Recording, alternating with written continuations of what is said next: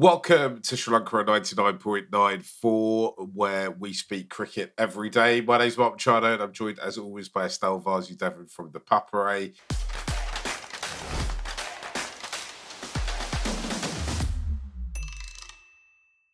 Estelle, we are absolutely buzzing at the moment because we've been talking about the Women's T20 World Cup. We were going into it kind of suggesting that maybe Sri Lanka might be a little bit undercooked.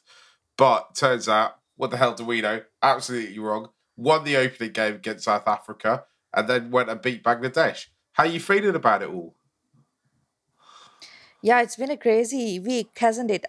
But I will say, I said a good tournament would be beat Bangladesh and cause an upset amongst the other three, which we have already done, which is great. But I don't think anybody saw Sri Lanka having a chance of making it through to the semifinals, which is like very much a possibility right now, right? Yeah, absolutely. They've just, I think, and as we all know, my maths isn't the strongest, but I think they've basically just got to beat one of New Zealand or Australia and kind of hope that nobody else exceeds in the run rate, right? I don't like they can even go through with two wins depending on how the other results go, right? Which is crazy. Like when you think about it, coming into the tournament with this being thought of as the tougher group, and I still think that's a fair assessment.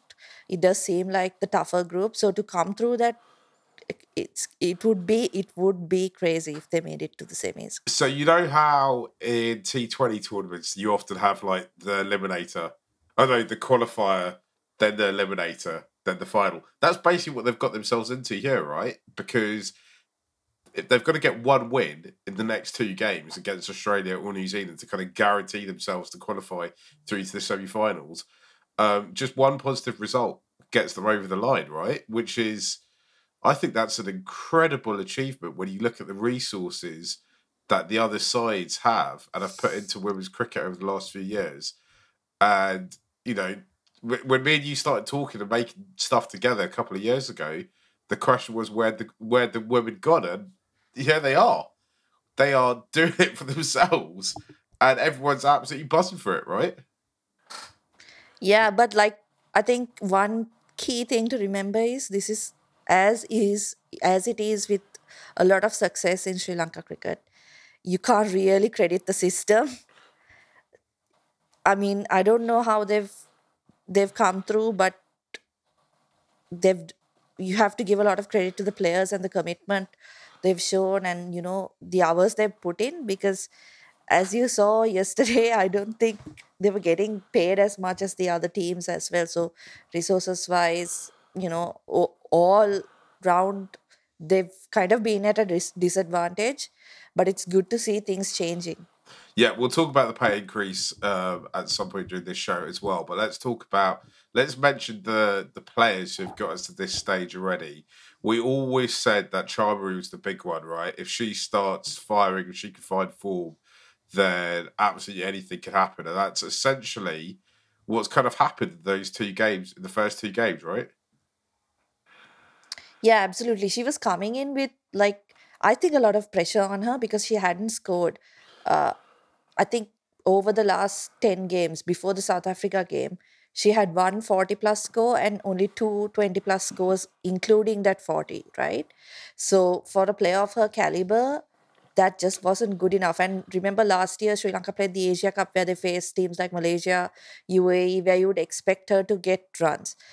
So she's coming in with a lot of pressure. And I think there's always so much pressure on her because it's almost always seen as like if Chamari doesn't get runs, Sri Lanka not going to do anything.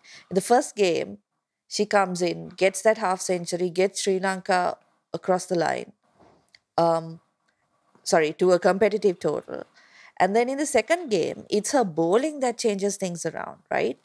I mean, at that point, Sri Lanka had given away so many loose deliveries early on that Bangladesh were kind of running away with things. And like, if you look at the Sri Lankan team still, like that 120, 130 is kind of the limit of their chaseable score. If particularly if Chamari doesn't get runs, right? So with Bangladesh, I think, getting 42 in that power play, it was looking like they'd be chasing something like 140. But she came in, she got the important breakthroughs, bowled really economically, and of course the other spinners also chipped in. So I think that last two games, she's really been able to show her value to the Sri Lankan side. Yeah, absolutely. Vishmi obviously had led the team in South Africa in the under-19 World Cup, and has kind of hit the ground running as well, right? Definitely going out there a little bit earlier and getting used to those surfaces seems to have helped her quite a lot as well. I love the confidence from her, right? 17 years old. She comes in, she doesn't look like she has a lot of pressure on her. And I think, again, credit to coaching staff, the team, probably given her that confidence. She was always going to be, I think, a key part of that batting order because one, she can score quickly, and two, she's coming in after a month of playing in South Africa. Uh, but I loved the confidence from her, whether it was in the field or with the bat. She even was present in some of the press conferences on her own, which is, I mean, she's 17, right? And you can't measure a Sri Lankan or like a South Asian kid with the same kind of tools as you measure, say, an English player who's 19 or 17 or 18, right? So I really like the confidence she's shown right throughout. Yeah, absolutely, and it bodes so well for Sri Lanka's future, as well, right? Because in theory, if she could, stay injury free, she should be around for another kind of 15 years or so, which is absolutely phenomenal. I do wonder though, is there any particular reason why we see so many players in the women's game start so much younger, and make their debuts in their teens than we do in the men's game? Do we have any answer for is there any answer to that question, or is it just the way it is? Yeah, I don't know, like, just I'm only thinking about it now, but like the first thing that came to mind is maybe the structures. Like, you don't have a strong, like a club structure, then the only way you can pick is to Yeah. look for younger kids. So maybe that's one of the reasons. Do you want to have a word on Harshita as well? Because do you know what, Estelle? Right, I was basically going to go through a list of all the players who've done well, but actually, when you think about it, it's essentially the whole team, isn't it? There's obviously some players have got runs and some players have been at pivotal moments got wickets. But as it stands, they're working incredibly well as a unit, really, aren't they? Which I kind of knew they could do it. In that run to the Asia Cup final, they had to do it, especially because they were defending low scores quite often. But it feels just a lot more impressive at this moment, because I think me and you both kind of thought South African pitches haven't got a huge amount of experience over there. What they're going to do, but they kind of like the classic men's teams. They've kind of found a way to get through this, right? Yeah, no, on the pitches, I spoke to Kasnaidu just before the tournament started, and she was telling me how, because so much cricket has been played during this period in South Africa, the pitches might not be that, we assume it's going to be fast, we assume it's going to be bouncy. It might not always be the case. And that's what we've seen, particularly in Cape Town and Paarl, right? So, like you said, everyone's kind of stood up. If you look at the 11 who've played, I think barring one or two, everyone's kind of had their moments. The spinners have been fantastic. Almost go unnoticed, I think. Oshadi Ranasinghe and Inoka Ranavira in particular almost go unnoticed because they're consistently so good. I think Anushka Sanjeevani has been really good behind the stumps. Um, there was a time where you would see at least a couple of chances go down behind the stumps, but that hasn't been the case. And it's not easy keeping against so much spin, right? She's been good. So there have been everyone kind of standing up uh, in situations where the team has needed them to. So Estelle, I get to listen to I have to listen to the local commentary in the UK, and it's interesting because they obviously rate South Africa. They obviously rated South Africa much higher than they rated Sri Lanka, and even with Bangladesh, they seem to have kind of more information on what the to expect from the Bangladesh team, or that was my feeling anyway. But I mean, I just think it's quite clear that actually there's so much talent in that Sri Lanka side. The team have actually been together quite a while now, and they're a really good unit. And I wonder if actually I can't even normally. I would say that the BBC commentators, the British commentators, are kind of underestimating that Sri Lanka side. But actually, I think we're kind of responsible for that as well. We don't realise how professional these girls are. We don't realise how good a thing we've got going over here, right? We kind of, I maybe it's just me, Estelle. It's Maybe I need you. to reassess this. It's just you. I don't think that. I think that it's about as bad as we. It's not about talent, no, Mark. It's so much more than that, right? And I don't think. I think one of the reasons why like commentators at the BBC may kind of give that idea is because there's cricket. South Africa is a lot more accessible to them. They play England often. When they play other countries, it's on TV or there are streams that are accessible, that are legal.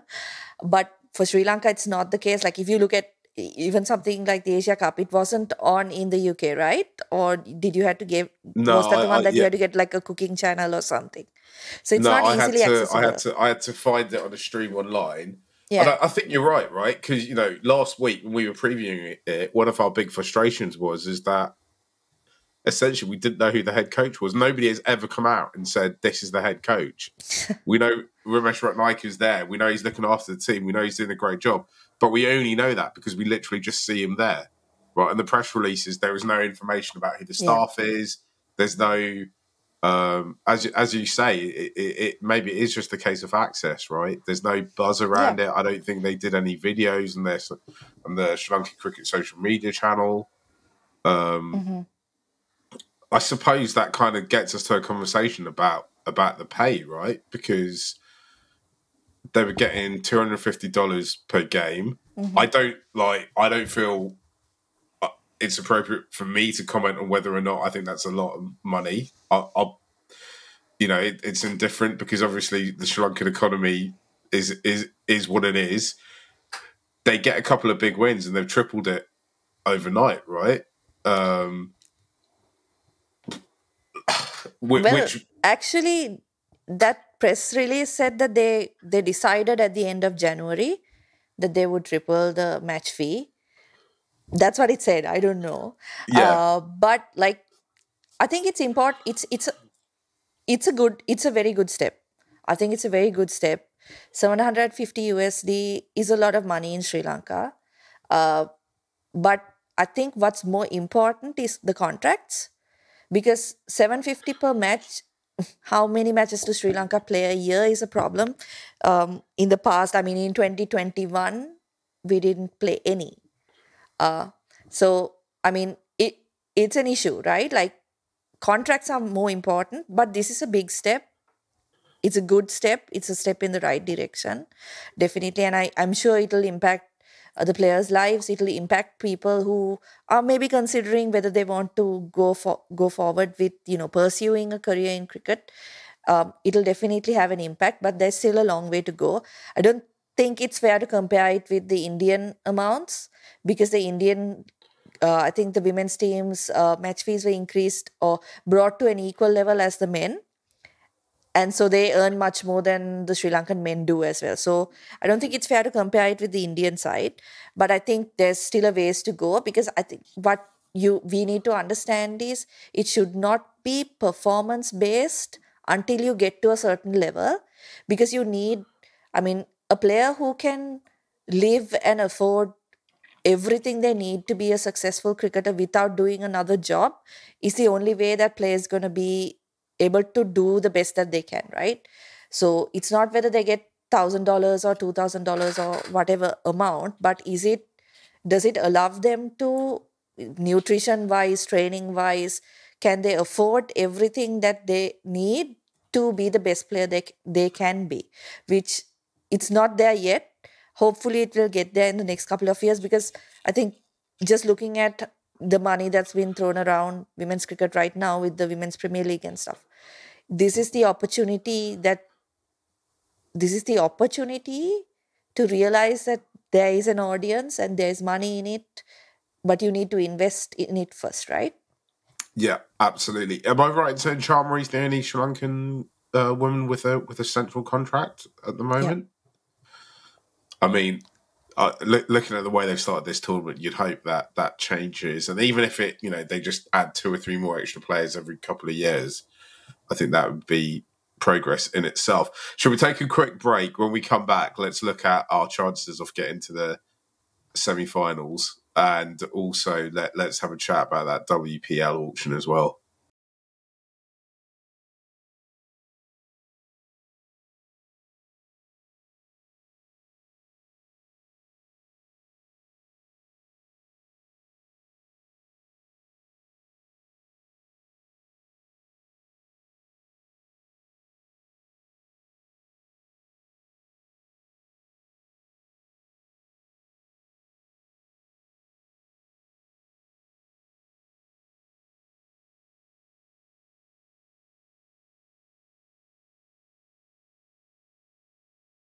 Welcome back to Sri Lanka 99.94. Just a quick reminder, if you are listening, please do follow us on Twitter. We have our own Twitter channel now, our own Twitter page. Estelle on 9994DM. I can see Estelle smiling because I always get it wrong. You can follow Estelle as well at Estelle_Vasu1 as a number one. She is the doyen of Sri Lankan women's cricket. She knows everything about it. She knows everything about the men's game as well. So yeah, if you want any good insights into Sri Lankan cricket, you need to follow her. If you just want my general chit chat and my frustrations with Liverpool Football Club, you can follow me as well at Mark Machado. We are talking today about Sri Lanka's blistering start to the T20 World Cup in South Africa. Sri Lanka basically just need a win against New Zealand and or Australia to guarantee themselves a spot in the semi-final. This Australian side is arguably the best professional sports team ever put together, Estelle. Is there any hope for us? Or should we just focus our attentions on New Zealand? Yeah, I mean, it's going to be a really tough game. I just hope for any team in this competition, beating Australia would be an upset, right? So Sri Lanka beating them would be, I don't know, probably the biggest upset in women's cricket ever. But I think they should approach it as they would any other game. Chamariyadapattu, in fact, mentioned, I think this was after the win against South Africa, that no one's looking at them.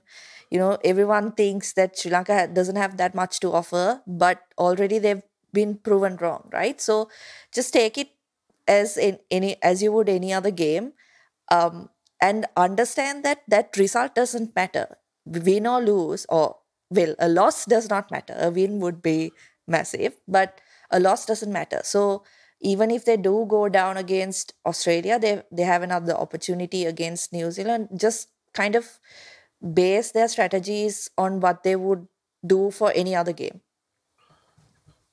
And they're playing New Zealand and Pal, right? Which is the pitch that plays most like a South Asian pitch. It should work into our hands, right? And should give the girls confidence, especially because New Zealand aren't coming into it in great form. Yeah, I think the conditions definitely should play into Sri Lanka's hands. But again, I think they have to be a bit cautious because New Zealand's not going to want to go out without a fight, right? They've been superbly disappointing, I think, during the last 2 games, the 2 big games for them in the competition. They've been really poor. And just watching Sophie Devine's press conferences, you can see that the hurt there, right? And players of that caliber, you can't keep them down for long. So they're going to come out, I think, firing against us. They're going to play Bangladesh before us. So maybe they'll have a win under their belts. Either way, whether they have a win or not, I think they're going to come out all guns blazing. Looks like their chances of making it through to the semis are all but done. So they'll want to go out on a high. So Sri Lanka will want to be cautious about that. They have never beaten New Zealand before. So I think it's good to kind of temper our expectations also. They've never beaten New Zealand before. Uh, Even when Sri Lanka's had better teams on the park, they've had a tough time against New Zealand. So it's good to kind of keep our expectations in check while also knowing that if Sri Lanka have a game like they did against South Africa, and I think batting first will be key, they could cause another upset in that game.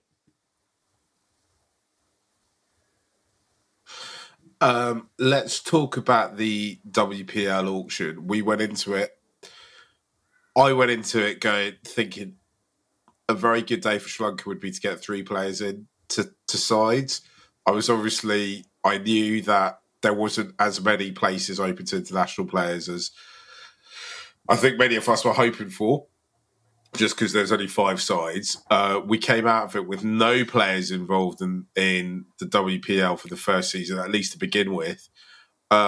Is this a disaster for Sri Lankan women's cricket? Or actually, do you think that it might have given the powers that be, the people at SLC and the sports ministry and beyond? Yeah, I mean, obviously, it's disappointing as Sri Lankans watching that and seeing players like Chamariyatapattu not pick. I, I don't know whether it was on this pod or whether it's just in my head, but I remember thinking that it might not be such a big surprise to a lot of people if she doesn't get picked just based on form. And if you look at some of the teams in the WPL, how they were looking at getting a lot of younger players. So it's not a I don't know if you can call it a massive shock, but it is really disappointing. And I think I mentioned to you before the show some information that I got regarding the fact that she may have had like assurance that somebody would bid for her. So that makes it even more kind of heartbreaking from her point of view, right? But I do think, I mean, if you look at the kind of restrictions the WPL have, like 6 overseas players per squad, and you've got so many players in that mix. I think more than 100 went into the auction, more than 100 overseas players, and of that only 30 could be picked, right? So in the grand scheme of things, it's unrealistic to expect multiple Sri Lankans to get in, but it's eye opening in the fact that for SLC as well, like we've seen in the men's team, that they need to kind of move with the times and get kind of the systems in place if they want players to go on to play in these competitions. And I think particularly for the women, it would be massive to go into a franchise tournament and play. Chamariyatapattu has played all around the world, and I'm sure there's a lot she's gained through that. I think Shashikala Sirivardhan has played in the previous IPL like exhibition tournaments, and Udeshika Prabodhini played in the fair break tournament. So those are the only players who've had that exposure, right? So it would be massive for some of the younger players to get opportunities like that. So maybe it's time again. Maybe it's past time, but the best time to start is now, right? Get going with something that can get these players to the next level so that they will have more opportunities, to pursue in the world of cricket.